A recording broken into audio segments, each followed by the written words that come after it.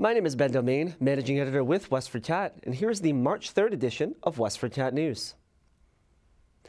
Amid budget discussions ahead of annual town meeting this March, another important issue will be presented to voters, whether to comply with the MBTA Communities Act. Officials hosted a lunch and learn at the Cameron Senior Center on February 23rd, where residents were invited to learn more about the proposed zoning bylaw proposal. Attendees were invited to share their thoughts and questions regarding the proposal. One attendee asked whether the town must provide additional infrastructure for new developments. Quote, "The owner is on the hook. We are not required to provide the infrastructure for these developments," Director of Land Use Management Jeffrey Morissette said. Another had asked what the time frame for a new development would be if the bylaw is passed in March. Quote, "They could commence permitting by November or December of this year. They, the developer, would also take full advantage of the conceptual process," Morissette said. He added, "They estimate once permitting is done, it would be 2 years for a large multifamily development start to finish and to be occupied. It could be 3 years, but some indicated it could be in FY27. One attendee was curious about new growth for the town's tax base, to which Morissette replied that the town is, quote, "trying to be conservative and not paint a rosy picture." Quote, "It could be up to $3.3 million of new growth. The assessor takes a look a few times a year at the property. Even if it doesn't have an occupancy permit, if there are improvements, there is potential for new growth, but you'd expect the full benefit once it's complete and occupied," he said. Not complying with the law could result in the loss of several grant opportunities and open up the town to civil enforcement from the state. The school committee voted to approve a new budget request ahead of annual town meeting, with approximately $800,000 in additional reductions. The committee voted 4-1 to support the budget during a February 26 meeting. Member Ming-Cheng Zhang cast a dissenting vote. Members Sean Kelly and Marisol Garcia were not present. The new proposal falls approximately $800,000 shy of the initial needs-based budget approved by the committee in January.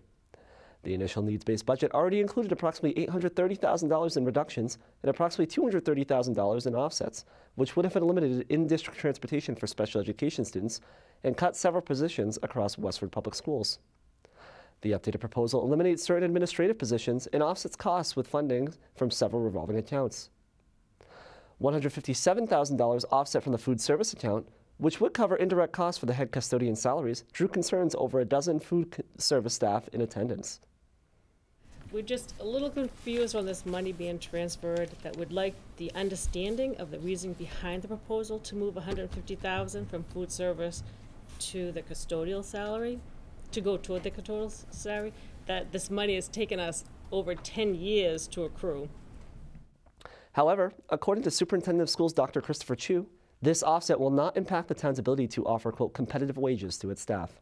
Additional increase doesn't compromise our ability to still have the reserve that we should have in there, and for us to still responsibly be able to meet the needs of the food service staff and the program needs in terms of making sure that we're still able to pay competitive wages.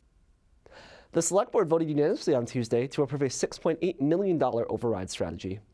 If anyone's ready to make the motion, we can make a motion to recommend the override. I'll make the motion that we recommend an override of $6.8 million. All in favor? Aye. Aye. All against?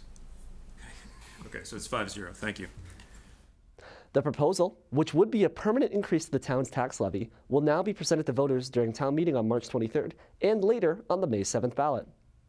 The override preserves several services in town while making several cuts in its school and town's budgets. An average single-family home assessed at approximately $756,000 can expect to see an approximately $764 added to their tax bill in the first year. That's all for this week. I'm Ben Domain, and you're watching WestfordCAT News.